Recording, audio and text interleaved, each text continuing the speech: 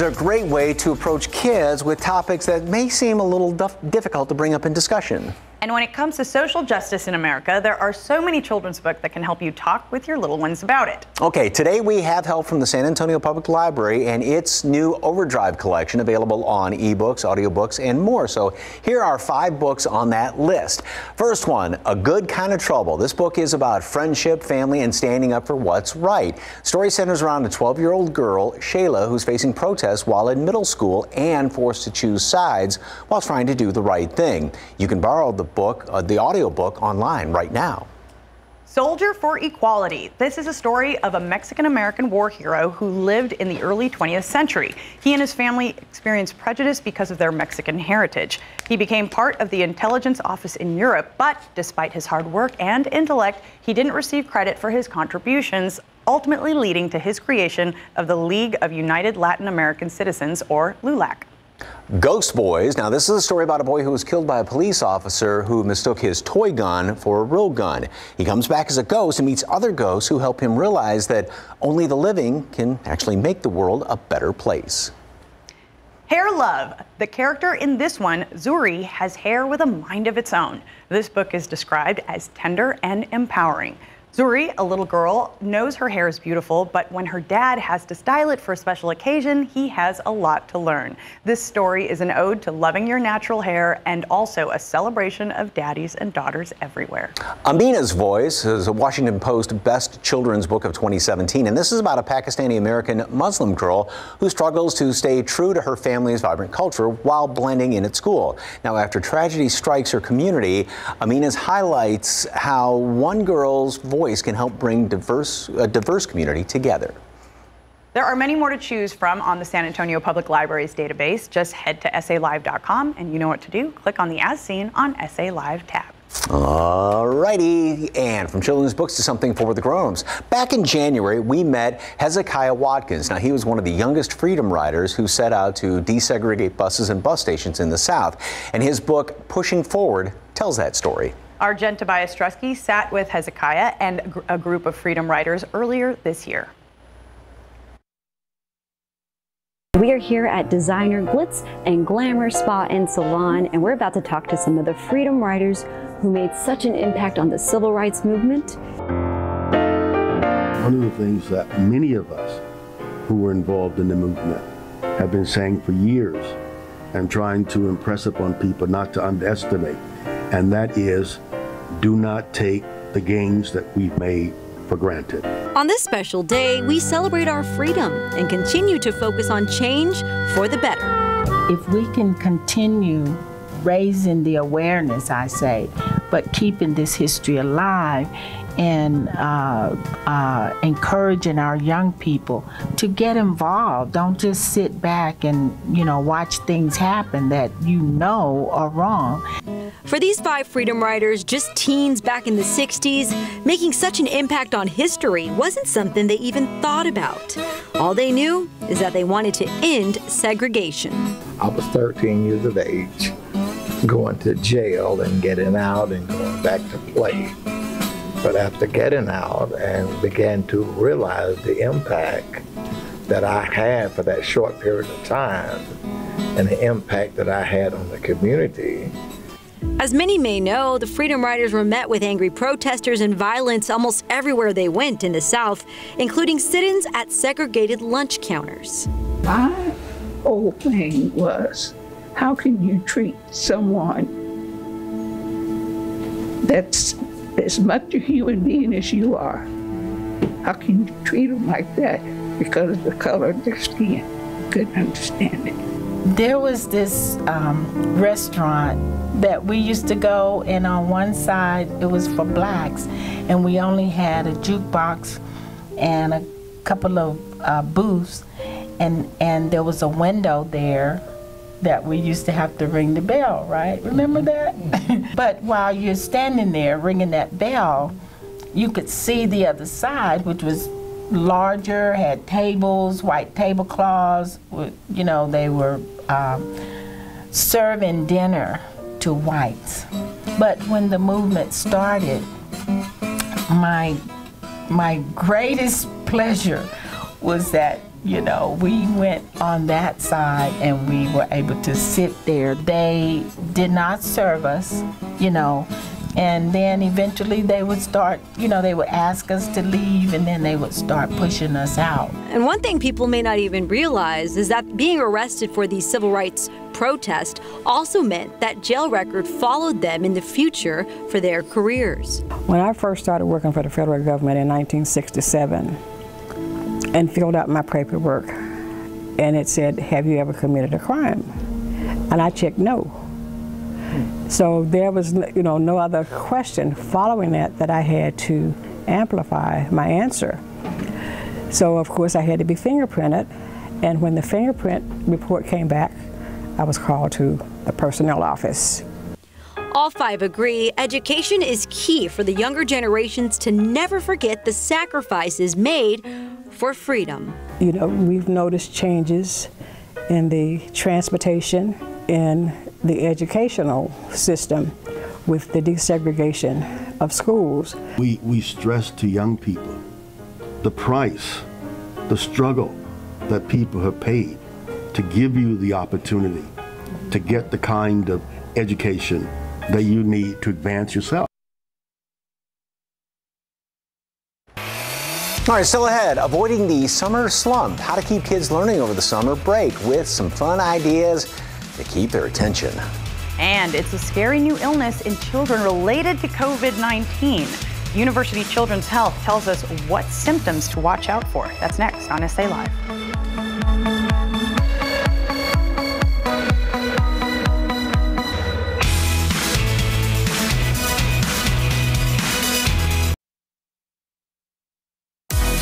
One of the comforts we've been able to take during the pandemic was that children were less likely to experience the serious symptoms of COVID-19. But now healthcare providers are seeing something disturbing. It's called MIS-C. Dr. Robert Sanders with University Health System's Petty Express Urgent Care downtown joins us today to tell us more about this newly discovered inflammatory syndrome. Good afternoon, doctor.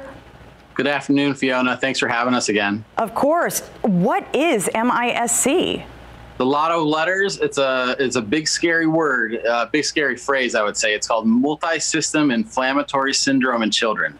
The lucky thing about this whole deal is that it's extremely rare, and we do not see it a lot. But it is one of these new complications that we're seeing from COVID. How much of a danger is this to children? It can be very dangerous and very, very rarely life-threatening. The really good thing about this, though, is that the amount of children that get severely sick from this or ever have to end up needing intensive care type of care is incredibly low. And what I can tell you is that pretty much every single child that gets this recovers fully without really any sequelae or problems afterwards at all. What are the symptoms parents and caregivers should look out for? Fever for a couple days. Generally, we're seeing that these fevers are pretty high, or 102, 103 or higher. And then sometimes children, depending on their age, are going to develop a rash. They might develop some swelling of their hands or feet. They might develop red eyes. Another common thing that we're seeing, which is super vague, but we're hearing a lot of, is that people are complaining of high fevers, diarrhea, and abdominal pain with this as well. And what happens is that these children develop these, or even like adolescents, teenagers are developing these symptoms where they have these high fevers, and then they kind of go into shock. Their body goes into shock for a brief period of time, and that's all treated by our doctors in the hospital. And again, most of these kids, when they're picked up, which they pretty much all are picked up, are recovering without a problem. So what can parents do if they think, you know, oh my gosh, I'm looking at the symptoms, my child might have MIS-C? What's the first thing they should do? Call their doctor. And the one thing I'll tell you is come in to see us too. PD Express down at Robert B. Greene with University Health System now has two options. We actually have the ability to do telemedicine visits where we can actually do a video visit with you and your child, or with a parent and their child in the home. We can talk through the symptoms and take a look at the child with your child with you as we're doing the visit. And we can discuss the options at that point. If it's one of these situations where we feel like, you know, we might need to look further into this very rare MIS-C issue, then we'll have you come into our clinic where we can take a closer look and do some blood tests if we need to. And it's okay to go to the ER right now. What safety precautions are in place for folks who come in? Well, we're taking a lot of precautions both in the ER and the urgent care right now. First and foremost, we're washing our hands a lot. I know it sounds incredibly basic, but it's one of the most important tenets of trying to prevent disease spread is washing our hands. So, of course, we're doing that normally. But in addition to that, we're also all healthcare providers, nurses are wearing masks at all encounters. We're wearing eye protection, and then in certain situations when we need it, we're wearing additional PPE or personal protective equipment as necessary. When people come to the emergency room, we recommend the same thing that you're hearing from the city and state. Wear a mask, wash your hands, use hand sanitizer, try to stay away from other people and families, at least 6 feet as far as you can, the social distance as much as possible when you come in. For more information, just call 210-358-KIDS. That's 210-358-5437, or visit their website, universityhealthsystem.com/SA Live. Dr. Sanders, once again, thank you so much and stay safe. Thank you, ma'am. You too. Still ahead on SA Live, church bells are ringing, and we'll tell you what local venues are doing during this very unusual wedding season. Well, it's summertime and the living is easy. Maybe too easy for the kids. Are they driving you up the wall right now? Coming up next, we have a solution to save your sanity.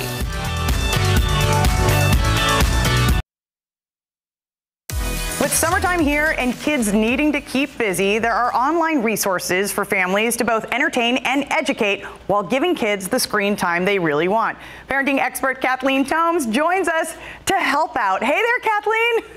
Hey, Fiona. Great to see you again. Hey, so you are going to help parents and kids avoid the summer slide, right? Truly, the summer slide where the brain starts going if you don't do some online education. All right, so what are some websites that can help?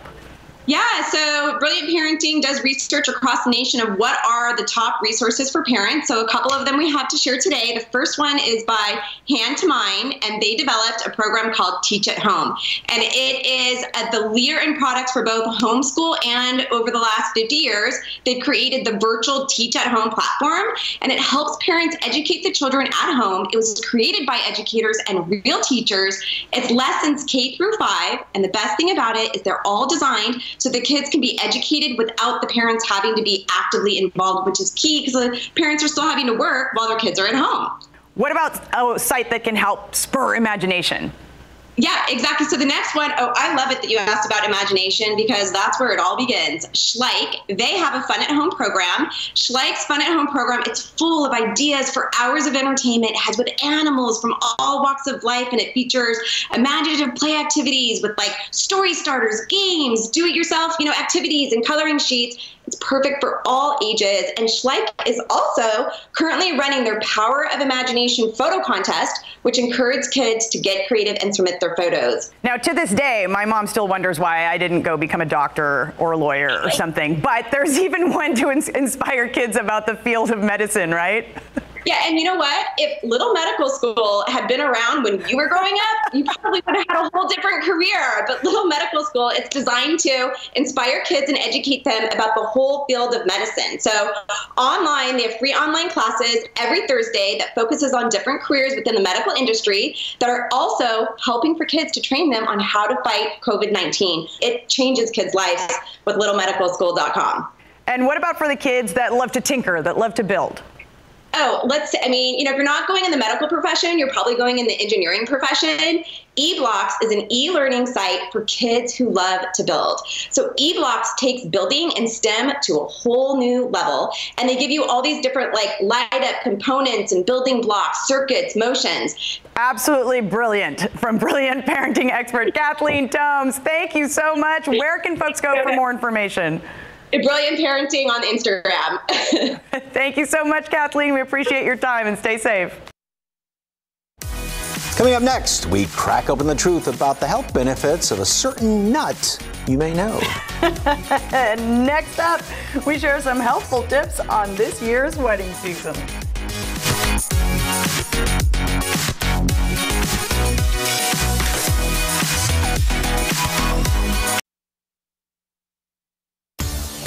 Welcome back, everyone. Well, many area event venues are having to, of course, redo all their ceremony packages. Yes, and as we all know, anyone looking to tie the knot over the past 2 months had to postpone or lose out on something that took a lot of planning. Yep. Today, our Jen Tobias Trusky shares how some venues are getting really creative to accommodate smaller parties, and one local company shares some helpful tips to throw your own backyard gathering. Take a look.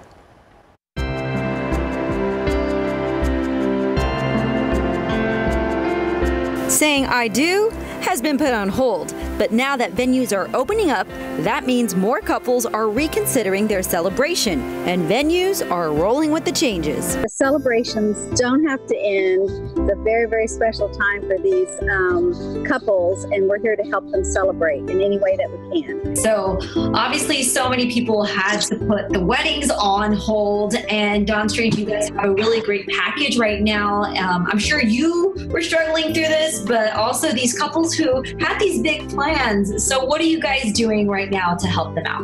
We have had weddings that were on the books that were larger numbers for right now, 300-400 people weddings. So for the promotion at River Rock, for $5,000 for up to 50 guests, that includes the venue itself, which has a ceremony space. It includes the tables and chairs and linens. It includes chairs for ceremony with social distancing protocol taken into consideration.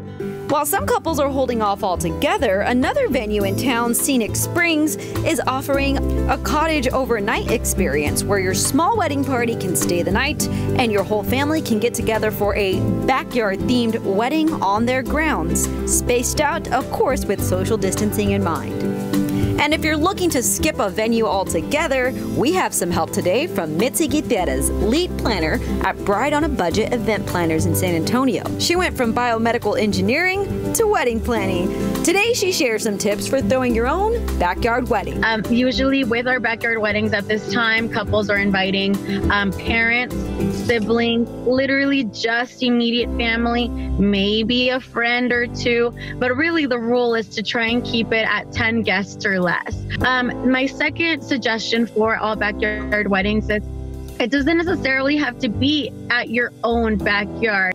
Some of the solutions that our couples have been finding is Airbnbs, which are currently, being rented out at this time. Airbnbs, beautiful places in the Hill Country, in New Braunfels, in Wimberley, Spring Branch, and they are very affordable because you're really only renting them out for one day. But there's so many beautiful options for decor at places like Hobby Lobby, Michael's, Walmart. These stores are already open. So don't feel like, you have to hire a florist and all that, because it's going to be something so intimate that going to these, stores is super, super great. We have had some of our couples hire a guitarist, a cello player, a violin player. I mean, it can still be beautiful and intimate and like a real ceremony. Even though it is in your backyard. Lastly, as far as backyard weddings go, lots of photo and video companies that, traditionally do wedding videography and photography in San Antonio, they're also offering live streaming services, but with a professional equipment. So from an intimate guest list to live streaming so everybody can feel like they're included, one thing's for sure, she says, be patient. There is light at the end of the tunnel. For SA Live, I'm Jen Tobias Trusky. That must really be tough for those. A couple of folks that I know had to postpone their weddings. And well, for more on these venues and event planners, head over to SALive.com and click on the As Seen on SA Live tab. All right, coming up next, we get cracking on the benefits to your health with the help of one particular nut.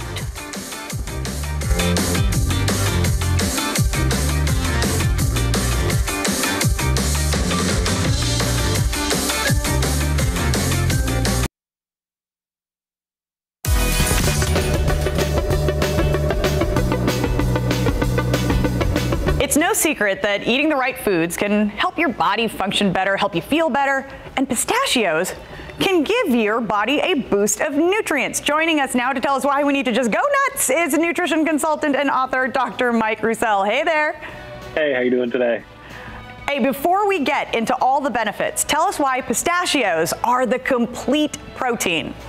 So there's some really new, interesting research showing that pistachios are considered a complete protein for individuals 5 years and older.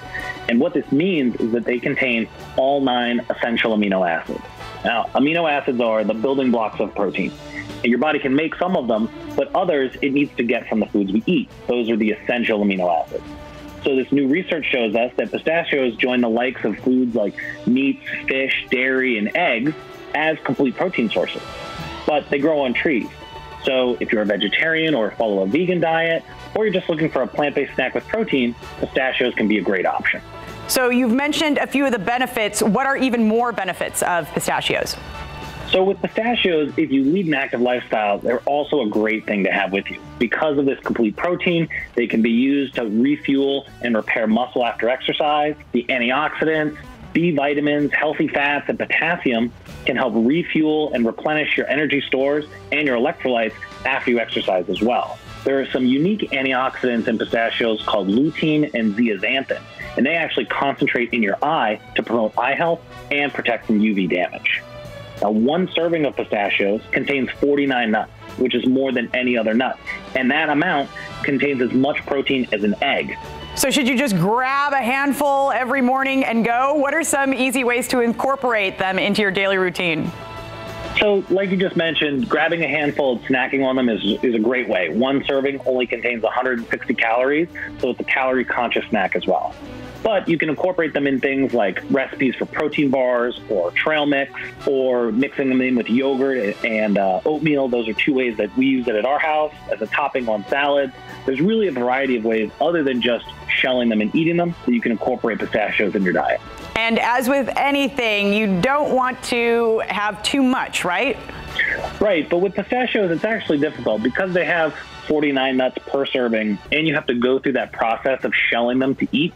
Kind of the leftover shells give you a good visualization of how much you've eaten. So it's really hard to overeat them. The research shows that if you eat more, so say 3 servings of pistachios a day, it actually has an even greater benefit on heart health. And there was a study done about a year ago in France where people added 250 extra calories to their diet from pistachios, and they experienced no weight gain during the course of the study. So it's actually hard to overeat pistachios. I'm already writing it down on my grocery list right now. Tell us where folks can go for more information. That's great.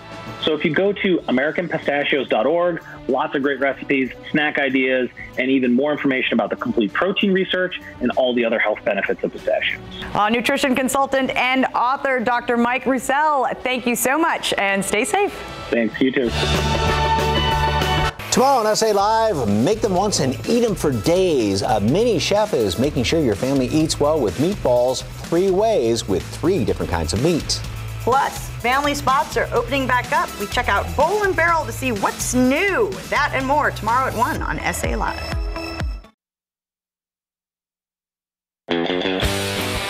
All right, earlier we asked you, are you a fan of sweet treats or do you prefer salty treats? Ooh, I've got to go with this one. We were seeing that A&W root beer. There's nothing like that. Ooh, gotta love a cool root beer float on a hot day.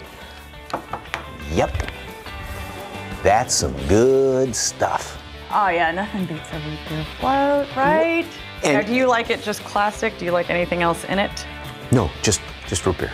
Just root beer. And then you can do 7-Up in that, or a Coke float like that too. But A&W root beer, that's or the A&W cream soda. Oh, that's yes, right. Hi, we're back. We're getting carried away here just a little bit. So, but my favorite little, as I mentioned off the top, a little bit of ice cream, and then some dry roasted little salty peanuts on top. So or like sea salt caramel, the combination. We're fans of the combination. Yeah. But if we had to pick, I'd go sweet. Ice cream or brownie? What would you pick? Ice cream. I like ice cream on brownie. I don't know. Said pick. But a warm brownie, warm chocolate, we're getting carried away here. And I'm gaining weight as of right now. Hey, tomorrow we've got a great meatball recipe. Meatballs you make once, 3 different types of meat, and then you can just sock them away and have them all the time, which is another great meal. That sounds really good for dinner tonight, because I was just texting my wife saying, what are we going to do for dinner tonight? I don't know. Who knows? You get all the ideas on this show. How many times do you do that? So. And of course, places are opening back up, so we went to go check out Bowl and Barrel and found out what you need to know before you head up there if you want to go there and enjoy a fun night with your family. Okay, hey, we want to give a quick shout out, of course, to all the kids graduating. Of course, there are a lot of in-person, commencement ceremonies that are finally going on. So this year, we put together a little montage of some of the 2020 graduates.